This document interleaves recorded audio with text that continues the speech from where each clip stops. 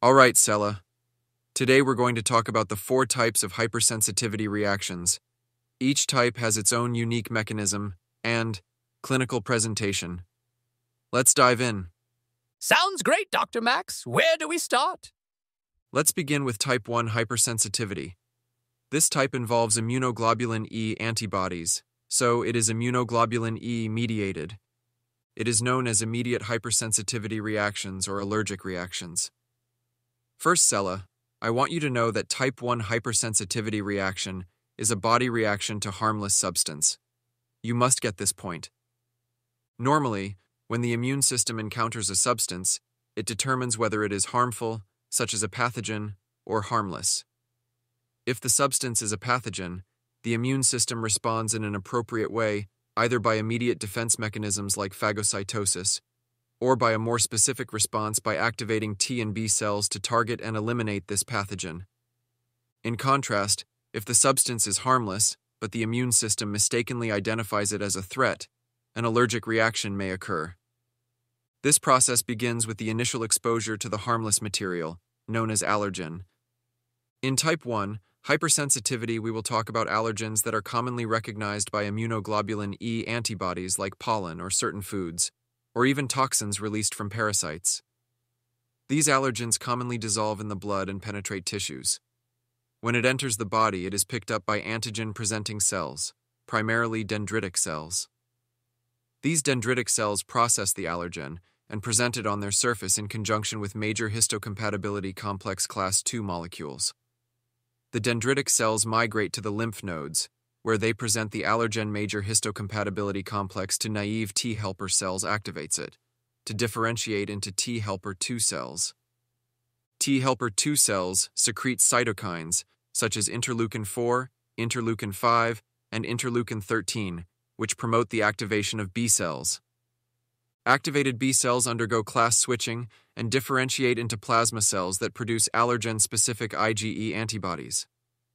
The immunoglobulin E binds to basophils and mast cells, sensitizing them to the allergen.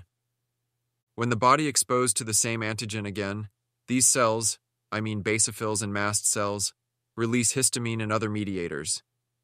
This leads to immediate symptoms like hives, swelling, bronchospasm, anaphylaxis, itching, and low blood pressure, usually within minutes to hours.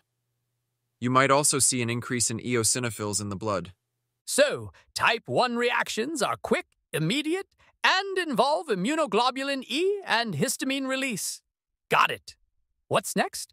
Next is type 2 hypersensitivity, also known as cytotoxic hypersensitivity reactions. It occurs when the immune system mistakenly targets and destroys the body's own cells, tissues, or organs. The antigens involved in type 2 hypersensitivity are typically located on the surface of cells or extracellular matrix components and are usually endogenous, meaning they are normally present on the body's cells. However, exogenous antigens, such as certain drugs, that bind to cell membranes can also trigger this reaction. These antigens, notice that in this type of hypersensitivity, I said antigen not allergen as in type 1 reaction, these antigen activate B cells either directly or through antigen-presenting cells. The activated B cells differentiate into plasma cells, which are specialized for antibody production. Plasma cells produce specific antibodies. Immunoglobulin M is produced first, followed by class switching to immunoglobulin G in response to signals from T helper cells and cytokines. Immunoglobulin M and immunoglobulin G bind to the antigens on the surface of the targeted cells, forming antigen-antibody complexes. The formation of this complex activates the complement system. Complement activation leads to the formation of the membrane attack complex, which creates pores in the cell membrane, resulting in cell lysis and death. The antigen-antibody complexes can also opsonize the cells, marking them for phagocytosis by macrophages and neutrophils. Hence, the name of this reaction is cytotoxic reaction. This destruction results in conditions like hemolytic anemia, thrombocytopenia, and leukopenia. You know, Cella, the best example to explain this type of reaction is the reaction associated with mismatched blood transfusions. When an individual receives blood of an incompatible type, antibodies against the donor red blood cells lead to their destruction.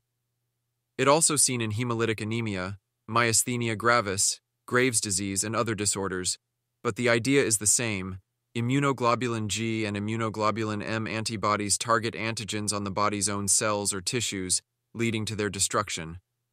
Wow! So, type 1 hypersensitivity reactions occurs in response to soluble allergens and led to allergic reaction. While type 2 reaction involves antigens that are typically located on the surface of cells and led to cell destruction, right? Exactly, Cella. Now let's move on to type 3 hypersensitivity. Type 3 hypersensitivity reactions, also known as immune complex-mediated hypersensitivity, occur when immune complexes, that are aggregates of antigens and antibodies, are formed in the bloodstream and then deposited in various tissues, leading to inflammation and tissue damage. The antigens involved in type 3 hypersensitivity are typically soluble and can be exogenous, such as microbial antigens, or endogenous, such as self-antigens in autoimmune diseases. B cells recognize these soluble antigens, leading to their activation and differentiation into plasma cells.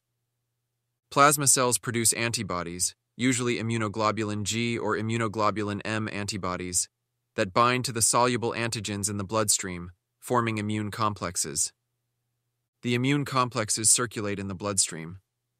Due to various factors, such as size and charge of the complexes and the state of the endothelium, these immune complexes are deposited in tissues, especially where blood filtration occurs, such as the kidneys, joints, and blood vessel walls.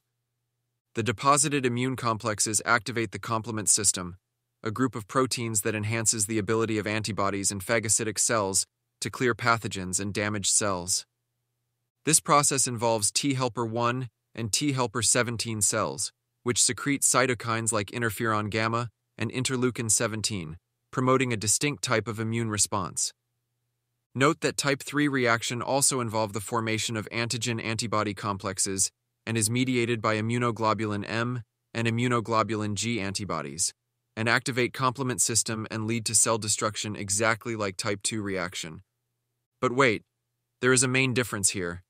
Type 2 reactions, complexes form on the surface of cells or tissues, leading to direct cell damage or destruction, while in type 3 reactions, involve soluble antigens found in the bloodstream, complexes form in the bloodstream, and are deposited in tissues, causing inflammation and tissue damage due to immune complex deposition. Wait! Soluble antigens induce type 1 reactions. What does type 3 reaction have to do with soluble antigens? I'm confused now. Good observation, Cella.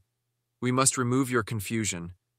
The type of hypersensitivity reaction and the antibody produced in response to a soluble antigen depend on several factors, including the nature of the antigen, the context of the immune response, and the cytokine environment.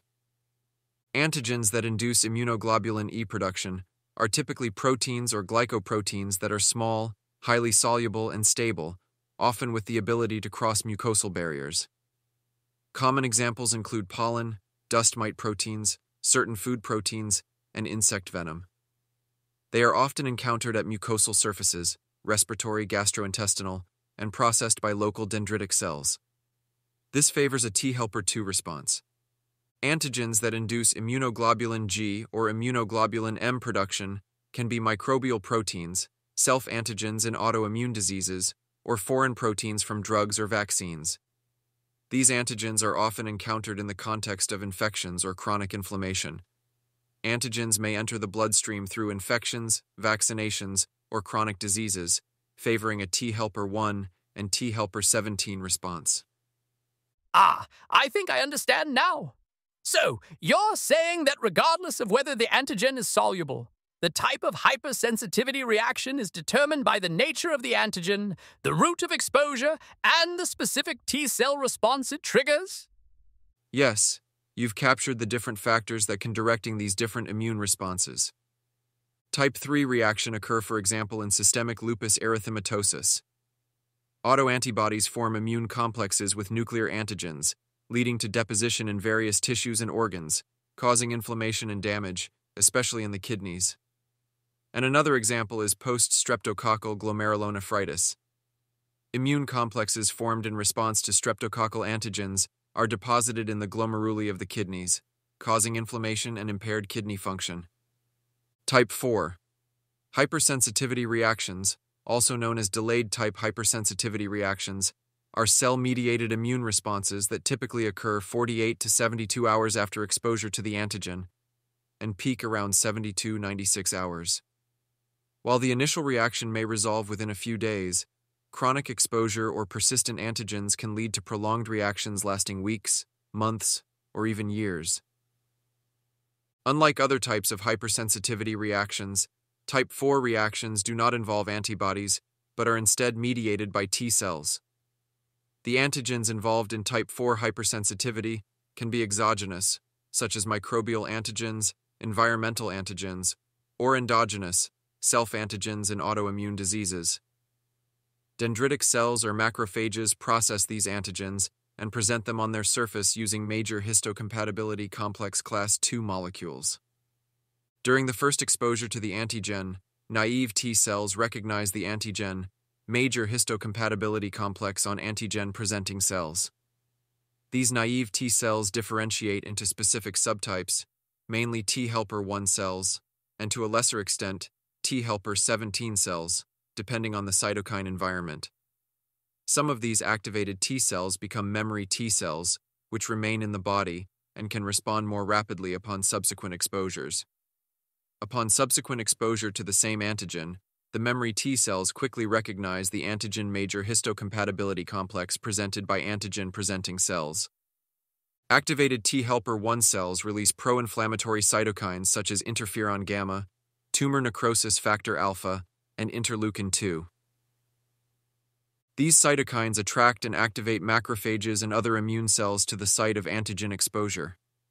The recruited macrophages become highly activated and release lysosomal enzymes, reactive oxygen species, and nitric oxide, contributing to tissue damage and inflammation. In chronic cases, persistent antigen presence can lead to the formation of granulomas, which are organized collections of macrophages, T cells, and other immune cells, attempting to contain the antigen. Examples of Type IV hypersensitivity are tuberculin skin test, known as Mantoux test, in which injection of purified protein derivative from Mycobacterium tuberculosis elicits a local delayed type hypersensitivity response in individuals previously sensitized to the antigen, causing a palpable induration at the injection site. Another example is chronic infections like tuberculosis and leprosy. The persistent infection with intracellular pathogens, like Mycobacterium tuberculosis, leads to continuous T cell activation and chronic inflammation, often resulting in granuloma formation. Lymphocytosis is common in Type IV reactions due to the involvement of T cells. You might also see leukocytosis, but usually eosinophils is normal.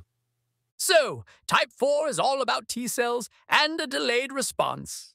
Exactly, Cella.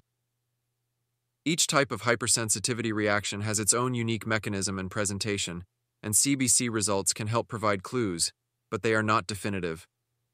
It's important to look at the specific immune cells involved and their counts to differentiate between them. Thank you, Dr. Max. This was really helpful and interesting. Anytime, Cella. Understanding these mechanisms helps us better diagnose and treat allergic and immune reactions. And for everyone watching, if you found this explanation helpful, don't forget to like and subscribe to the Infection Tube for more informative videos.